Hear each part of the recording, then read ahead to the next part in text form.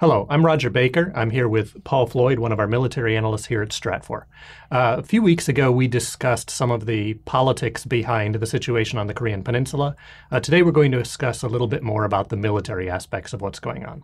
Paul, as we look at the North Korean actions, missile launches and tests, artillery drills, things of that sort, there's a lot of discussion internationally about these being provocations or about these being demonstrations of North Korea's dissatisfaction with things that the South Koreans are doing, with summit meetings, with other defense exercises.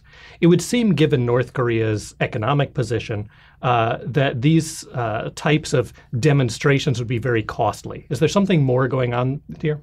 Well, I think the most important thing to lay out at the bat is these are two sides that are still on a semi-permanent war footing. You know, they've been only in an armistice since 1953. There's been no official peace treaty. And so, they're still on a war footing.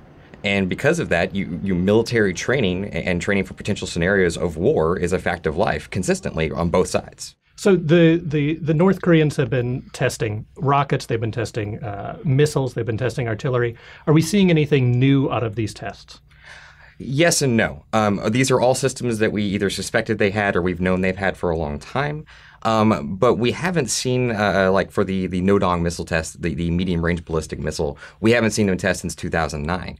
And testing a platform is something you have to do if you want to make sure it's operational and if you want to make sure that it's a coherent deterrent, something that actually makes sense that the other side can see and knows that you have and that you can operate and actually use in some kind of military operation. These are taking place in North Korea around the same time that major drills are taking place in South Korea.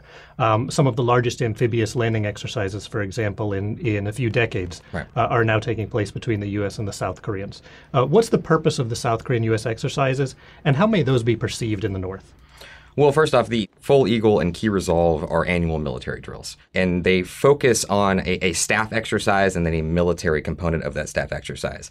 And they're designed basically to deal with any kind of scenario where the North Korea either has a provocation into South Korea, or if there's like regime collapse or the suspected use of maybe weapons of mass destruction proliferation within the country, maybe because of regime collapse. So there's an offensive and defensive component to it.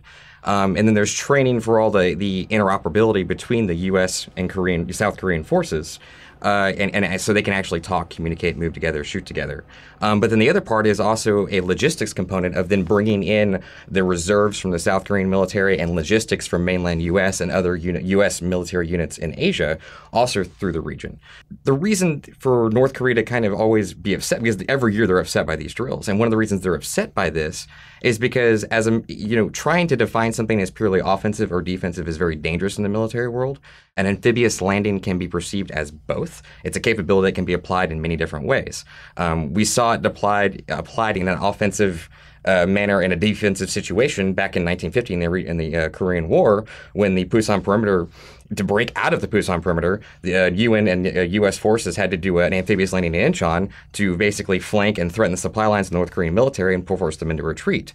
But that same scenario could be applied in trying to take over portions of North Korea or try to stabilize it if there was some kind of regime change. So as we watch these, the North Koreans, for example, if they launch a satellite that's perceived as dual use in North Korea, they talk about it as the legitimate right of a nation to launch a satellite. In South Korea or in the United Nations, they refer to it as a provocation or a violation of ballistic missile. In some ways, it's similar to that, not exactly. Right. I mean, if I was a North Korean military planner and I see every year the U.S. and South Korea doing military drills, I have to look at that and as an analyst or a military planner say, yes, they're saying they're using it for this, but that's just what they're saying. What could they actually use it for? Because I'm in charge of defending my territory. I'm in charge of defending my country. So yes, they could be trying to deter me and keep me from invading South Korea, but at the same time, they could also use that and under any circumstances, use that to actually come into our territory. And I can never dismiss that. I always have to take what they're doing as a provocation to me, and therefore I have to do these kinds of tests and exercises to make sure that I'm military, operational, but also to show that I have some kind of credible deterrence to them. And in a way, it can be it's perceived as provocation on their side. But for me, it's not a provocation. It's just common sense. The North Koreans have a long-standing demand that the United States pull its forces out of South Korea, right, that they allow the two Koreas to be able to resolve their differences on a bilateral manner. For a long time, the United States balked at that primarily because the South Korean military was going to be unable to defend itself against the North Koreans. What would be the balance of power on the peninsula should the U.S. pull out at this point? Currently, the balance of power would still be in South Korea's favor. They've gotten much, much better over the years because of all their work with the U.S. military. I don't think they're necessarily where they want to be yet, and that we've seen that because they've continued to delay the actual command handover of all the Korean forces out of the U.S. basically command structure, which is they're still technically under. But the balance of forces is in the South Korean favor overall, and that trend is going to continue because of the isolation of the North Korean regime. They have fewer and fewer military tools and modernization they have to work with, and so that balance is slowly degrading in their favor. Thank you, Paul. And that would seem to explain a little bit why North Korea is still insistent upon maintaining a nuclear deterrent. Absolutely. For more information on this, please visit stratfor.com. And thank you for watching.